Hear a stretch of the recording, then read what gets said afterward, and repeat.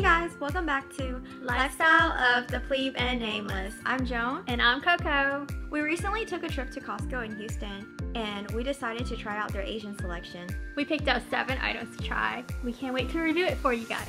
If it's your first time here, make sure you hit that subscribe button. We do lots of food adventures and food reviews. Join us so you don't miss our next video. Okay, we got our cart full of stuff. Let's get cooking. The first thing we're trying is shrimp wonton dumpling soup.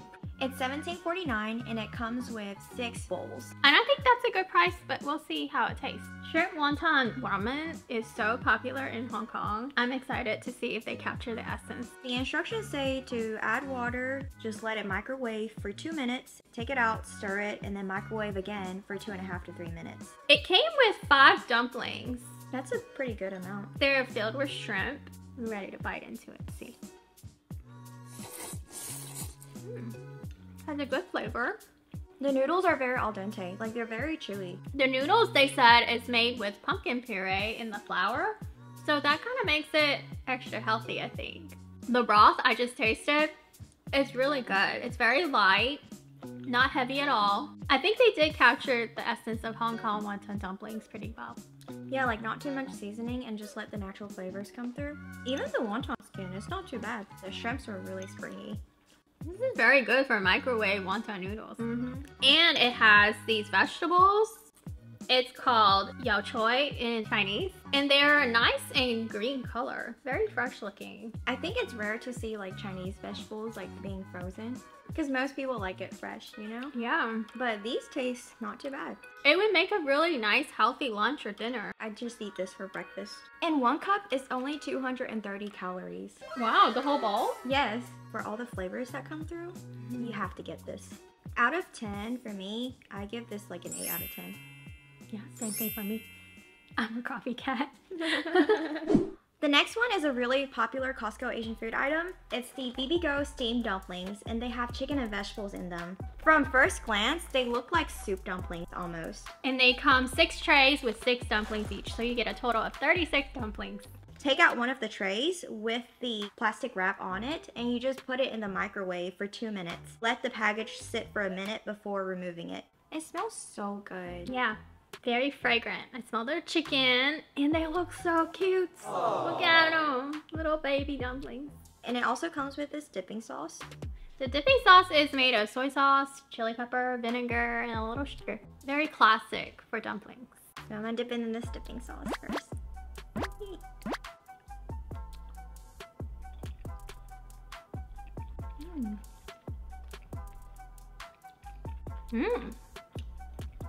I really like it. The sauce is really good with it. The chicken is so juicy. And the vegetables are like not overpowering at all. No, I do get the crunch of the cabbage. I can see why this is a popular one. And the wrapper, it's not too thick and not too thin. I think it's the perfect thickness. For like only 2 minutes, 2 to 3 minutes in the microwave. Yeah. This is really good and an easy meal. The sauce pairs really well with it because you get that slight sweetness from it and a little bit of tanginess. I think it's pretty decent, like restaurant level. Like if I went to someone's house and they served me this, especially if it's like an Asian grandma's house, I would thought, oh, okay, your grandma made this, it's so good. I would be fooled. I would rate this a 9 out of 10. I think the flavor in there is so good. It's a little bit more flavorful than the shrimp dumpling wontons. I give it a 9 as well. And I would definitely repurchase this. Yeah. We're gonna try pho next. I love Vietnamese pho, so I have high expectations for this. I've seen it out at Costco for a long time, and I've always wanted to try it. It comes with 9 bowls. Just looking from the picture though, the noodles look a little bit different. From traditional pho? Yeah.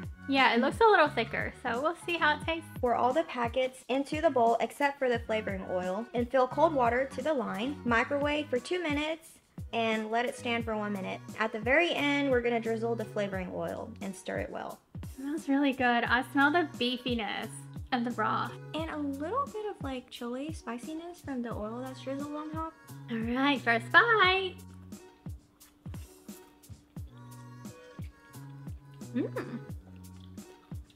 I like it. I even taste the crunch of the little seasoning packet with the vegetables. The noodles aren't too bad. It's actually not like a thick noodle, it's a thin noodle. Following the instruction cooking time, it doesn't come out mushy at all. It's still got the springiness to the noodles. The broth to me though is just kind of eh. It's not like restaurant quality. But like for instant ramen, I guess it's like decent. This will do on a cold winter day. But I think I kind of like this better than the Sam's instant pho. This one is like slightly a little bit spicier than that one because it has like that hot oil on top. It's not very spicy to me though. It's still like a mild kind of spicy. All you have to do is add an egg or some sliced beef in there. Yeah. And you have a whole meal. I think for me, I give this like a 6 out of 10. I'd give it a 7. I could see myself craving this if I'm wanting pho and I can't get to a pho place. I'd be like, okay, let's throw this in the microwave. I would buy this. I'd pass. The next thing that we're gonna try are these beef bulgogi mandu. These are again from Bibigo. I was so excited whenever we saw these at Costco. We're like, beef bulgogi? Like those are so delicious. Marinated meat and grilled on a stove. And in a dumpling form, wow. They got me with that. Pan fry this in a nonstick pan for about 8 minutes, and we're gonna turn on each side every couple of minutes or so, just making sure that everything's golden brown. And it's ready. I think I did a good job. She did. Looks nice and golden brown on all sides. The oil was splattering me, and then Coco was just further away and then just trying to use zoom feature on the camera. Pretty much. They smell so good. She got the wrapper nice and crunchy. ASMR time. That's what they do. Okay. I don't know. Die kenne ich nicht. I like how light their wrapper is, so that you could pan fry it and it's like crispy instantly. Never had a bulgogi dumpling before. You can see the bulgogi on the inside. It's so good. And it also has the glass noodles in there. And then you get a slight crunch from the veggies again. I can see some cabbage and onions. It's like a little bit sweet too. It's like sweet and savory. I can see why this didn't come with a dipping sauce, because you don't need any. You don't need a dipping sauce. This whole sauce. thing is flavorful. Because the bulgogi beef itself is marinated, so it's so good. The pack itself comes with 40 dumplings, and the dumplings are such a good size. And the whole bag was only $11.49. That's a good price. Y'all need to try this. This is really good. I would 10 out of 10 go back and get this again. Look at this. So juicy. It was dripping down my face. I rate this a 9 out of 10. 9 out of 10 for me as well. Which one do you like better, this one or the chicken? I like this dumpling more. They're so much bigger, the dumplings. The chicken one, they were really cute. But these pack so much flavor into one dumpling. And there's so much meat in there too. Yeah. Plus, I like the fact that you pan fry it so you get the crunch. It's so satisfying. Okay, next up, we're going off of the meals and coming to the snacks. We got Korean barbecue pork jerky. I'm still thinking about the Korean barbecue we had last week. Oh yeah, if you haven't seen that video, we'll link it up here in this corner for you. We ate Korean barbecue at a ventless, smokeless, charcoal grill restaurant. Ooh, there's so much in here. It's a whole 14.5 ounce of it, so you get almost a whole pound of pork jerky.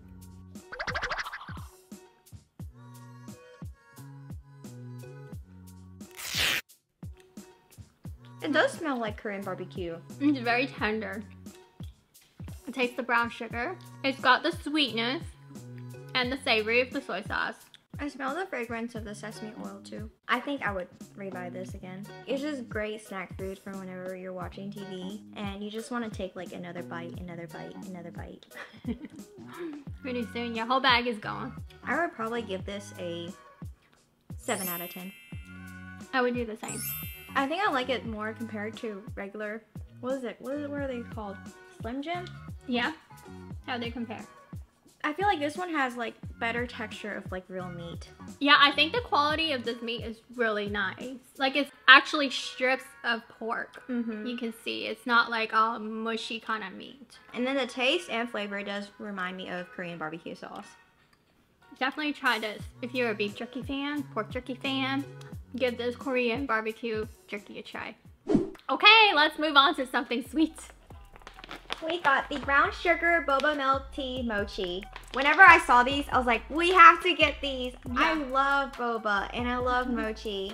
She literally squealed. She's like, yes, we're getting that. So this bag comes with 60 of them. At first glance, it looks like a really good deal.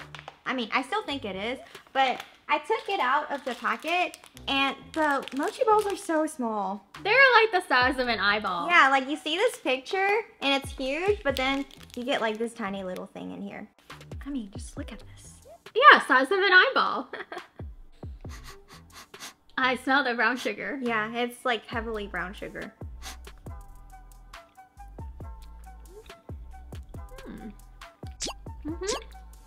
You can see the boba in the center as advertised. Honestly, I can't really tell the difference between the mochi and then the tapioca. It's very similar. Yeah, it's super similar. So what she means is the mochi is on the outside. That's that outside wrapper. And then the tapioca pearl, which is the boba, is in the center. And they both have the same kind of texture. They're both sticky. I think I taste like a slight chocolatiness inside of this too. I think it's because of the brown sugar. It's a good snack. Not bad. It's like candy, you know? Like if you're craving something sweet. They also said that you can freeze them if you want a cold treat. So I placed these in the freezer for a couple hours. So let's give it a try and see if it's better. So this one's been frozen.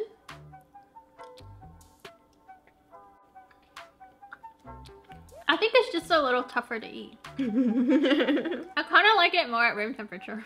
I think I like it more frozen actually. Okay. I feel like the frozen version is not as sweet as the room temperature one. Like it lightens up the sweetness a little bit for me. I rate this overall a 5 out of 10. I think I still give it a 6 out of 10. Like it's nothing too like out of this world for me. But if you like brown sugar though, this might be a mochi for you. Because personally, I think I prefer like a black sesame or like a matcha flavored mochi. Our last food item today is the Japanese cheesecake. I have always wanted to try Japanese cheesecake because they're supposed to be like a light fluffy kind of cheesecake unlike the American ones. Where it's like dense. But they're always so expensive in the bakeries. So as soon as I saw this one, it came with 2 of these for $14. I thought this was such a good deal, so we grabbed it. So it comes frozen, and before you eat it, you will need to defrost it either overnight in the fridge or just let it sit in the room temperature. If you prefer a warm cheesecake, which we will also try, we'll put it in the microwave after it defrosts for about 20 to 30 seconds. I don't see it jiggling. Yeah, I don't either. It says on the box it's supposed to jiggle a little bit, but we will try it. Oh, it looks very like airy and light. Yeah. Not your typical cheesecake for sure. But I smell like light cheese though. Okay. Having never had Japanese cheesecake before, I would describe this as a cross between cheesecake and cake. Like a cheesy cake. And then like undercooked cake. It like, doesn't taste undercooked. Like a little bit like cake batter, you know? It tastes very light and fluffy. Not as dense as regular cheesecake. Yeah. And it's not too sweet either. No, I think it's got the perfect amount of sweetness. I could eat this. I could eat like the whole thing without getting sick of it. And you know what this would taste really good with, I think? Ice cream. Oh yeah. Or if you have some like fruit syrup, like blueberry syrup, drizzle some of this on there. It would be heaven. I'm a fan of this. I'm already done with mine. Let's try it warm now. So I heated this up in the microwave, and I think it's probably too strong or what. It deflated a little bit. Actually, it deflated quite a bit. All the air came out of it. So let's try it.